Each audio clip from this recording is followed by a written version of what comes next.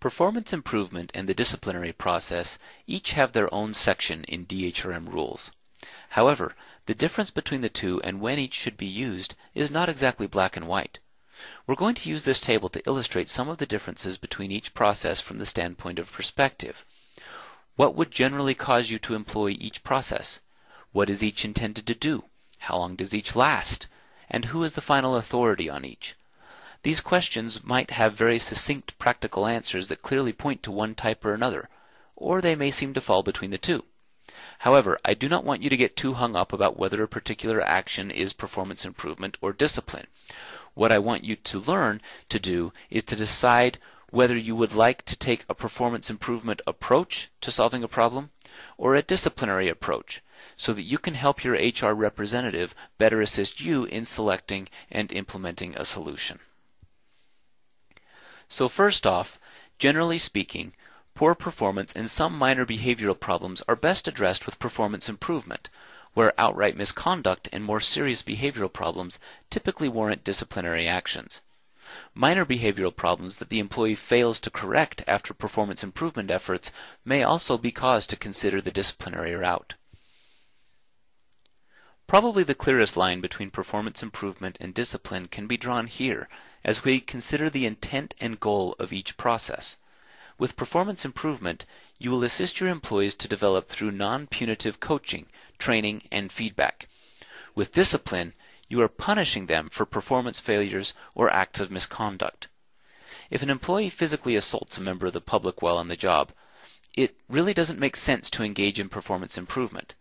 Similarly, when an employee fails to complete a log on rare occasions, it doesn't really make sense to administer discipline.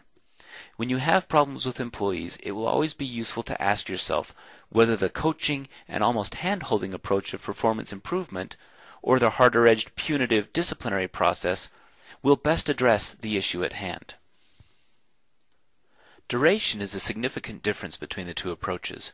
A formal performance improvement plan will generally last 90 days, but even informal performance improvement efforts like giving more regular feedback or providing additional training will require ongoing efforts and follow-up by you. In contrast, discipline is usually very short in duration. State statute says that employees can be suspended up to 30 calendar days without pay, but it is rare to see a suspension in excess of 2 weeks.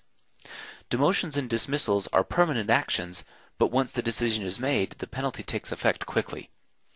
However, some performance improvement actions, such as a written warning to an employee for using unprofessional and foul language with a member of the public, may happen as quickly as a disciplinary action. So again, these are general characteristics, not hard, fast rules. Finally, performance improvement efforts are never grievable beyond the agency head. Most disciplinary actions can be grieved or appealed to the Career Service Review Office. We will look at the specifics of this in a later section of the training, but generally speaking, your agency head will be the final authority on performance improvement actions, while disciplinary actions can go to the Career Service Review Office. As you can see, these are general guidelines and not black and white differences between performance improvement and discipline. Sometimes it may be difficult to choose which method will be most effective. Do not be alarmed if this is the case. It means that you understand the process and are being thoughtful about the discharge of your duties. This is a good thing.